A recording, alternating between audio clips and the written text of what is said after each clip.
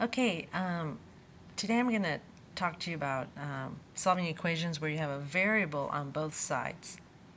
So far we've just mostly had something like this where we have an x variable plus some number equaling some number.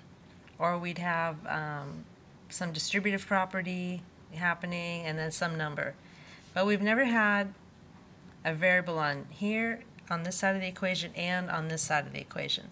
So that's what this video is going to talk about first, and then I'm going to do some more examples regarding the sheets I give you. So one thing to understand, when you have variables on both sides, there's three possible solutions. The first is you actually get a value for x that makes this equation true. So you have the variable ending up with a variable equals some value. And this is what we've been used to, where you have at the end of the solving the equation you have x equals 7 or x equals some number. So that's one possibility. The second possibility is that when you have variables on both sides, one possibility is that you can put any number for x and it would make the equation true.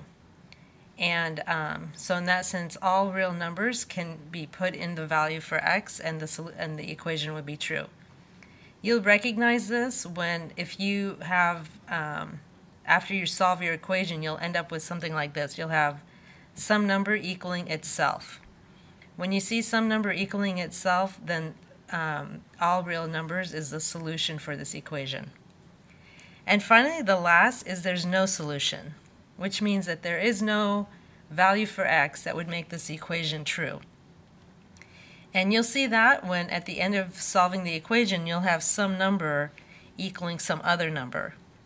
So when you see that at the end of the equation, some number equaling some other number, then you'll know there's no solution, meaning there is no value or number I can put here for x that would make the equation true. So the first thing we'll do is we'll solve this equation right here.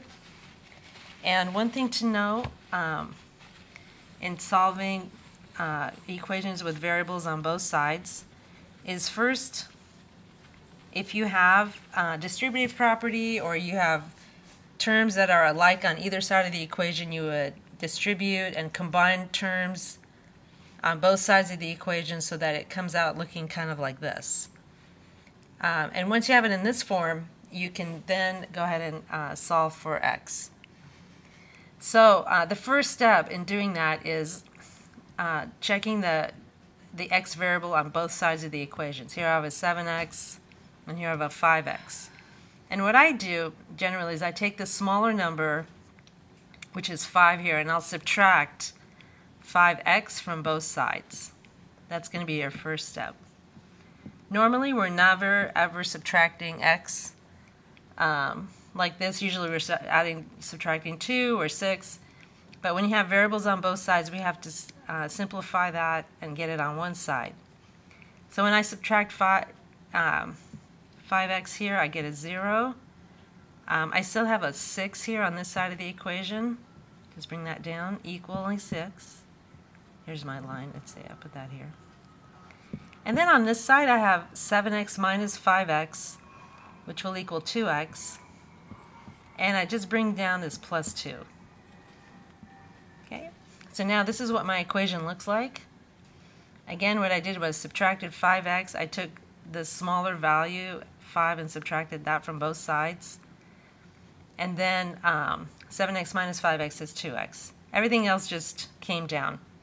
Now I could have done something different where I subtracted 7x from both sides. That would be valid also. The reason I don't do that is if I have 5x minus 7x, I'd end up here with a negative 2x. And I'm trying to avoid negatives as much as possible. Okay, and now the equation is something you're familiar with. I have a plus 2 here. I want to do the inverse operation. So I subtract 2 from both sides. This becomes 0, and I bring down 2x equals 6 minus 2 is 4. And then I divide. This is being multiplied by 2. The variable is being multiplied by 2. The inverse operation is division. So I divide 2. And 2 over 2 is 1. 1 times x is x equals 2. And that's my answer. X equals 2. And if I go back and put the value of 2 here in my original equation, 7 times 2 is 14, plus 2 is 16. And on this side, 5 times 2 is 10. I'm sorry, let me say that again. 7 times 2 is 14, plus 2 is 16.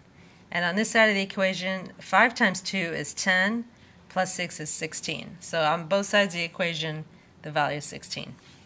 Okay, look for more videos and more examples.